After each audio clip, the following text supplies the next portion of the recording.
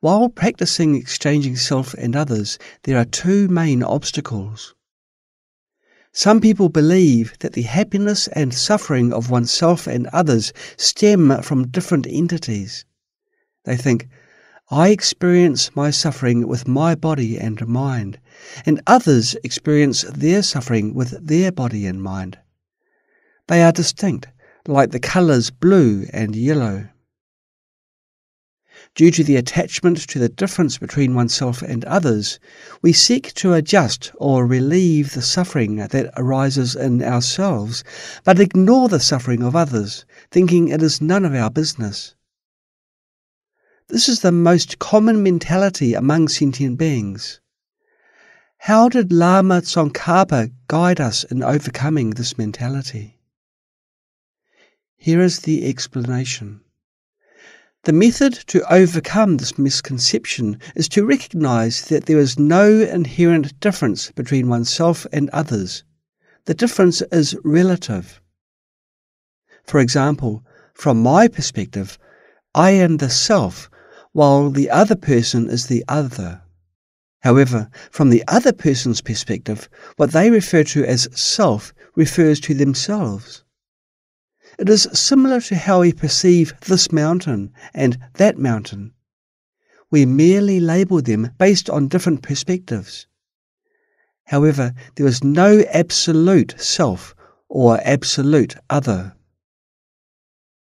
For example, when we stand here, we perceive the mountain on the other shore as that mountain. But when we arrive at the foot of that mountain, what was once on the other shore becomes right in front of us. That mountain becomes this mountain. Therefore, this and that are relative, not absolute. Similarly, this also applies to the relocation of the mind. For example, Li Ti Guai, a hermit who practiced meditative concentration, planned to have a trip for his mind. Before the trip, he instructed his disciple, "My mind will travel for a while and then return to my physical body. During this period, please help me guard my body." Perhaps because his mind had been travelling for too long, his disciple thought he had died and thus cremated his body. Later, he had no choice but to move into the body of a recently deceased cripple.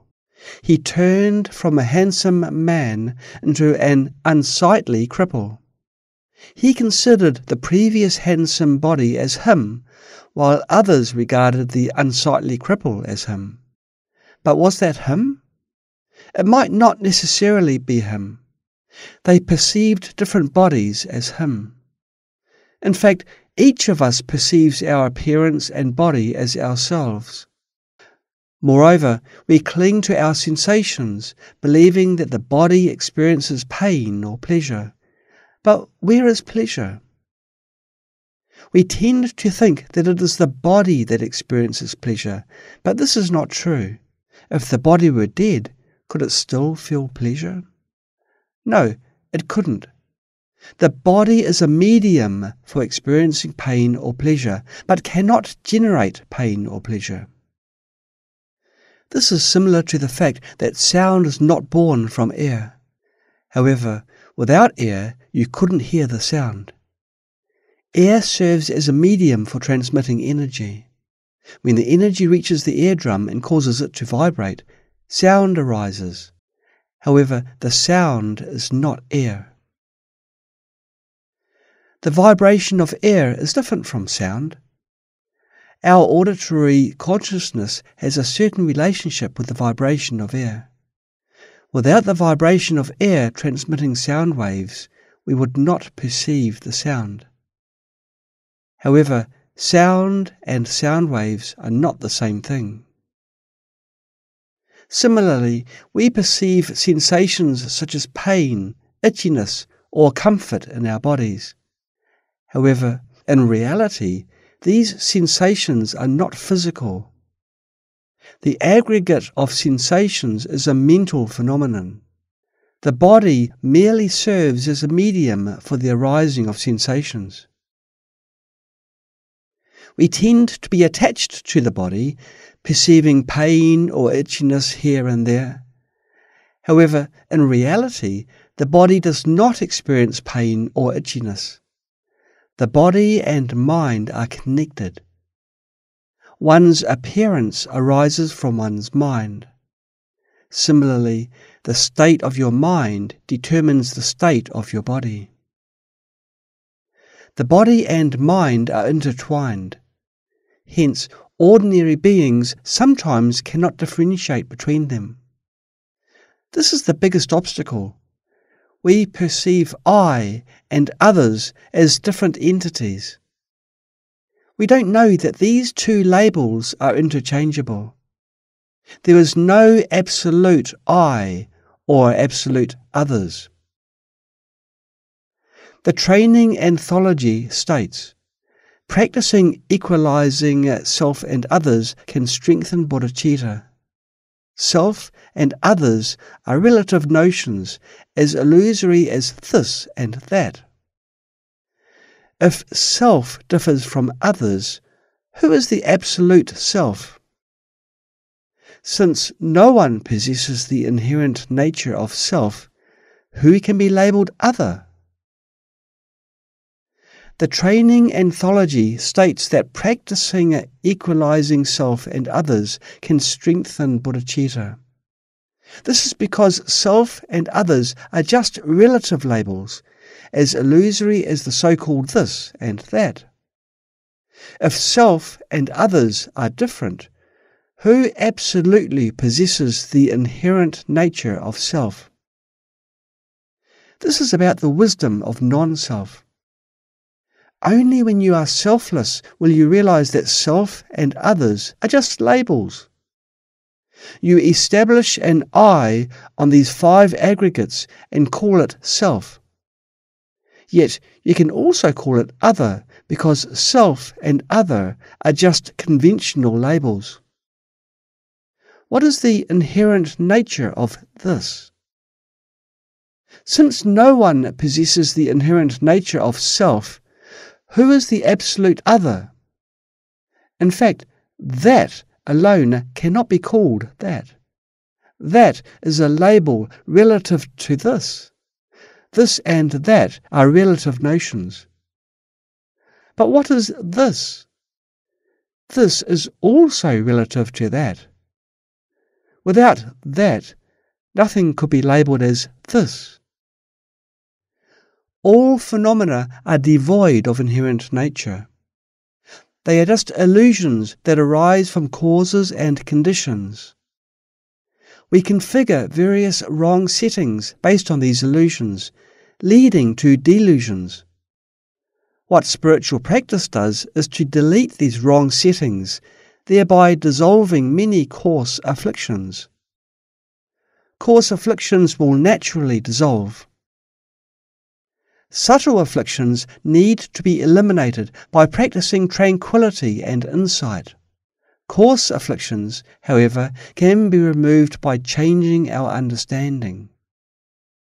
To overcome subtle afflictions, we should practice concentration and analytical meditation. Humans can concentrate to some extent.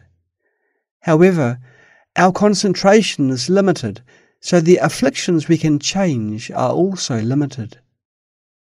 Once we change our views, deeper concentration can enable us to eliminate afflictions more thoroughly.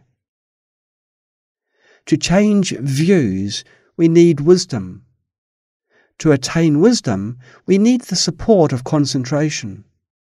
Only then can we transform afflictions. After attaining wisdom, we still need concentration to eliminate afflictions. Deeper concentration allows us to eliminate more, deeper and subtler afflictions. That is why the effect is related to the level of concentration. To remove subtle afflictions, we need to practice tranquility and insight. With the insight of non-self, deeper concentration can enable us to eliminate self-attachment more swiftly. Without concentration, Your wisdom is mere intellectual understanding, and it will be hard to eradicate self-attachment. You may intellectually understand self-attachment, but you cannot truly uproot it because you don't have concentration. Currently, we are in the stage of learning and contemplating the wisdom of non-self. To truly see non-self, we need to enter deeper concentration. At that point, we can eliminate the ingrained and subtle self-attachment we usually cannot notice. Therefore, self and others are relative. Through practice, we can change our understanding of self and others. Everything is established in a relative sense and has no inherent nature. This is a summary of the above verses quoted from the Training Anthology. It means that all things are established based on relations between each other, without inherent and unchanging nature. Inherent nature means an independent and unchanging nature. The explanation provided here is quite clear. I have also explained it in a similar way. Inherent nature is an intrinsic and unchanging characteristic formed by oneself. It does not rely on external factors. It is singular, independent, and unchanging. According to the Buddha's teachings, everything in the world arises from causes and conditions, without inherent and unchanging nature. Just as Nagarjuna stated in The Fundamental Wisdom of the Middle Way, all phenomena do not arise from themselves, nor do they arise from others, nor from both themselves and others, or without a cause. Thus, we know that they have never arisen. All phenomena have never truly arisen. They only appear and disappear in an illusory manner. Let's use the example of a shadow on a wall to illustrate it. Does the shadow on the wall truly arise and cease? It is merely an illusory appearance of arising and ceasing, not a real birth and death. This is what is meant by non-arising. The non-arising taught by Nagarjuna doesn't mean that nothing has arisen. Instead, it means that phenomena appear in an illusory manner. They are illusory.